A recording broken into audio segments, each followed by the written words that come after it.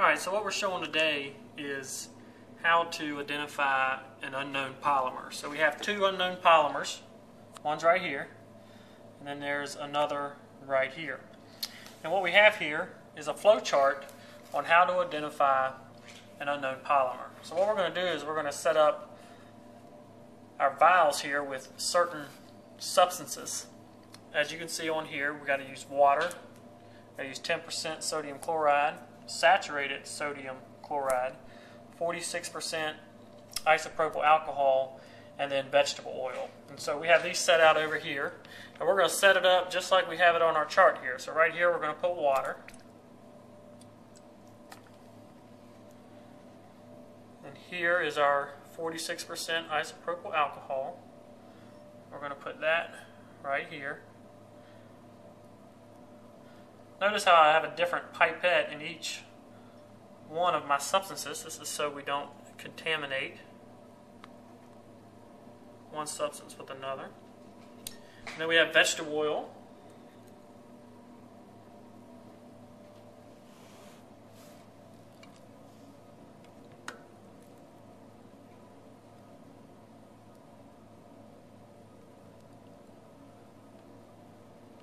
And then 10% sodium chloride,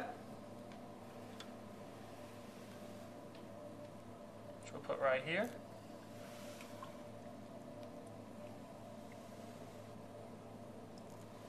And then saturated sodium chloride,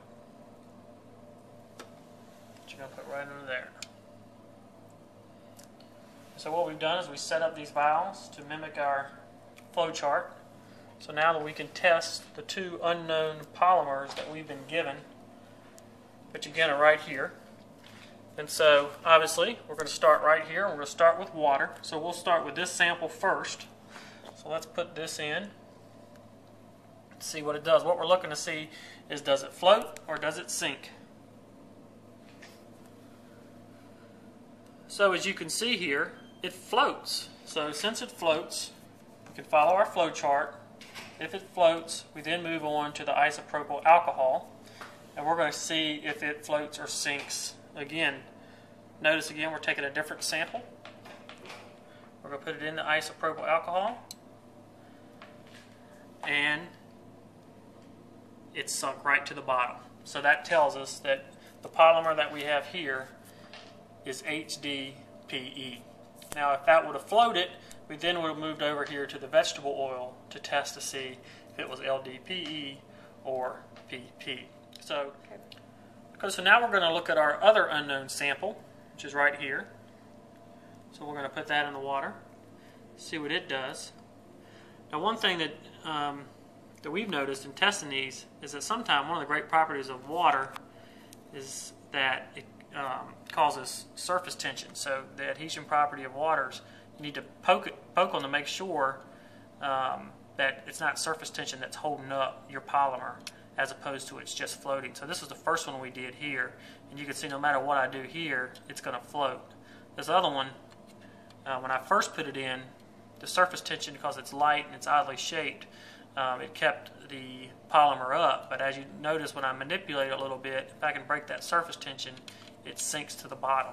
So that's something you have to pay very careful attention to during your event to make sure the reason that it's floating has to do with the polymer density as opposed to the surface tension of the water.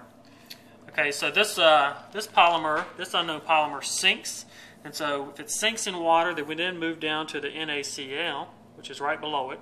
So again, we're going to drop it in there, and right now it looks like it's trying to float. We want to make sure, because if it floats, it's going to be PS. If it sinks, it's going to be something else. So we're going to make sure that it's not surface tension.